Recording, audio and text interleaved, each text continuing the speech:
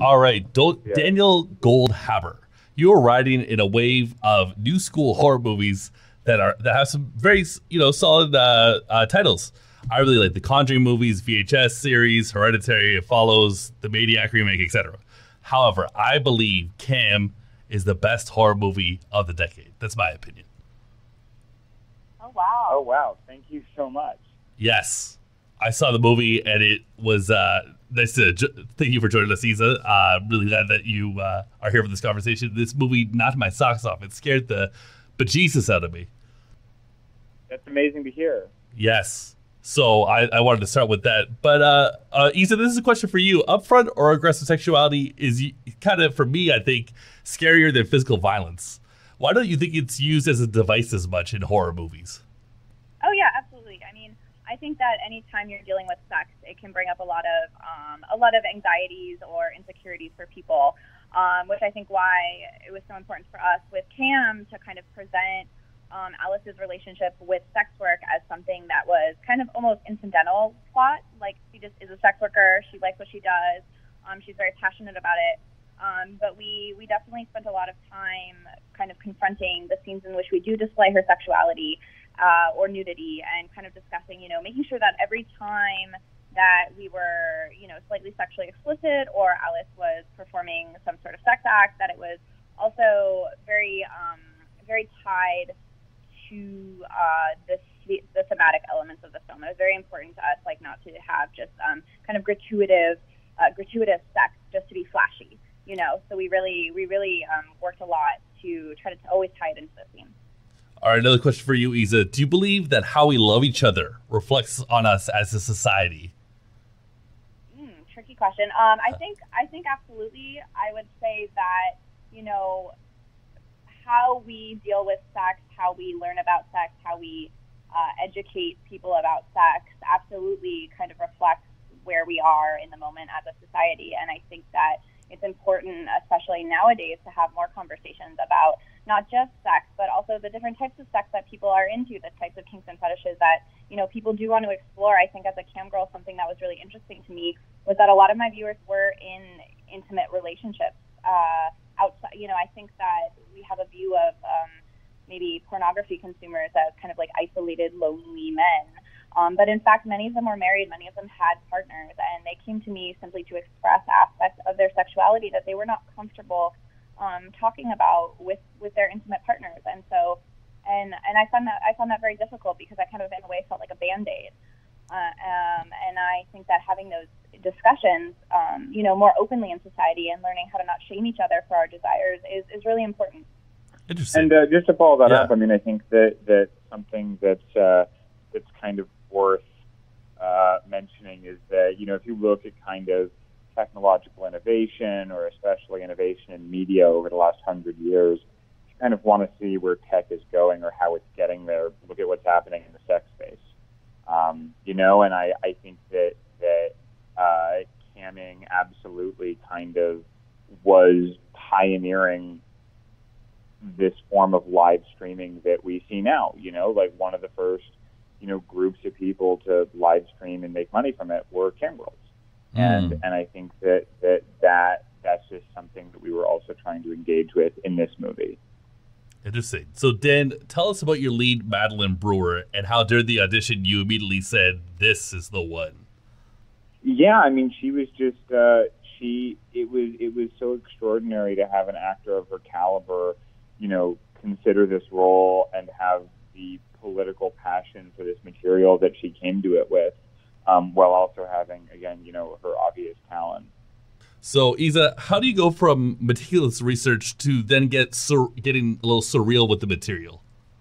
Yeah, absolutely. I mean, I love genre film. I love horror. I love thrillers. And I think for me, it was most important to bring an audience not only inside a cam girl's experience, but also to get them to empathize with a sex worker, and to kind of, I wanted them to be rooting for a sex worker to return to sex work. And for me, genre is such an incredible tool, because it allows you to kind of place somewhat subversive messages in, like, really digestible packages. Like, I wanted Cam to be fun. I wanted it to be exciting. I wanted it to be colorful. I wanted it to be like the type of movie that I would want to go see, which is, like, anxiety-producing thrillers.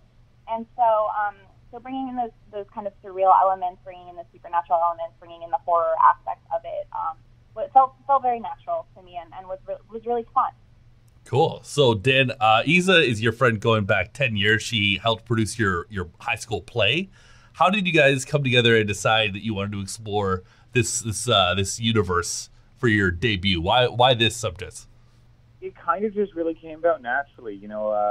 Isa originally contacted me because she wanted to make some pornography to sell on her show, and thought that we could maybe do something that was a little fun or a little bit different together. I think, she thought I was a good filmmaker, and so we did that. And for me, that was really exciting because it was this really cool challenge to like come into directing a porn and try to kind of find a way to still make it a film that I felt some degree of creative ownership over.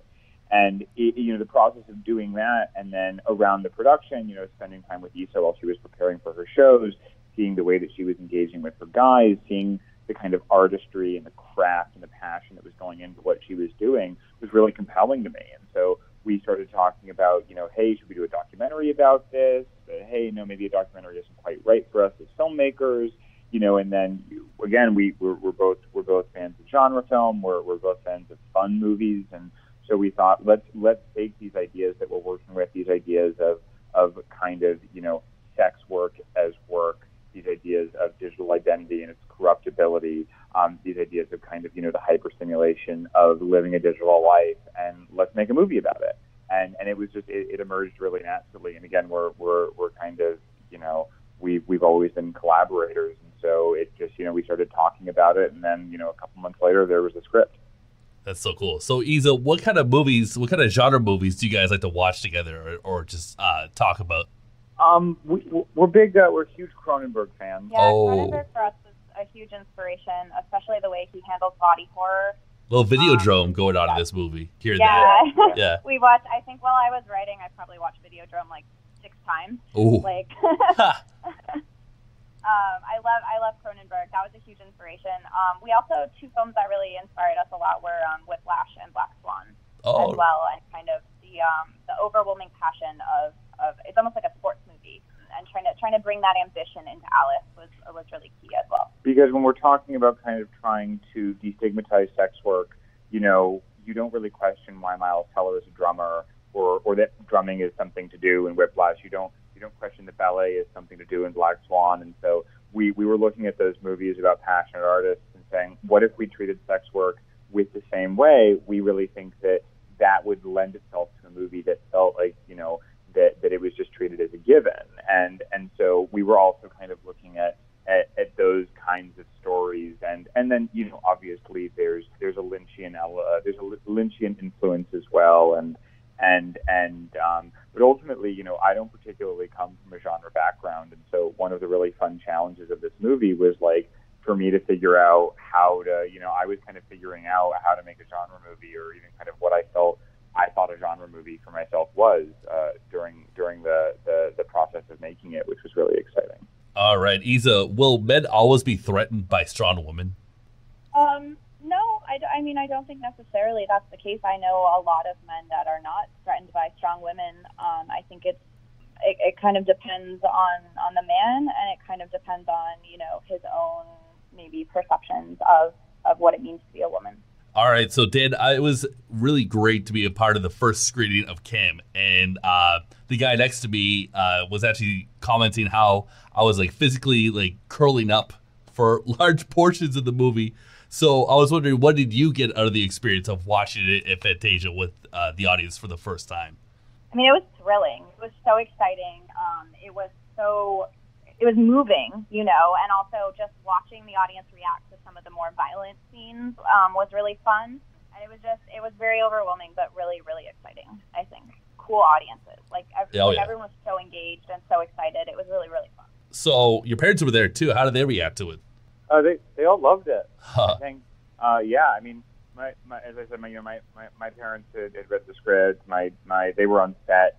They were extras in the Mexican restaurant scene, but they hadn't seen a frame of the movie, and so it was really great, kind of having refused to show them anything for a year and a half, and then having the opportunity opportunity to be like, bam, finished film, world premiere, what do you think? Uh-huh. And my mom actually said the exact same thing. She was like, I found myself curled up in a ball, and I didn't even know how I got there. And I think that that's also, like, just separately, one of the really fun things about the movie is that I think it ramps up really slowly to the point where it's not until the end that you feel like you can finally breathe. Yeah. It was my favorite new movie at the festival, for sure. I saw 17. That was my favorite. Thank you so much, man. So much. Yeah, I would have really championed this movie for a long time. But I'm going to let you go. I wish you all the luck at such a young age, and I believe you guys are going to make a major splash in this industry. Thank you so much. All right, you guys take care.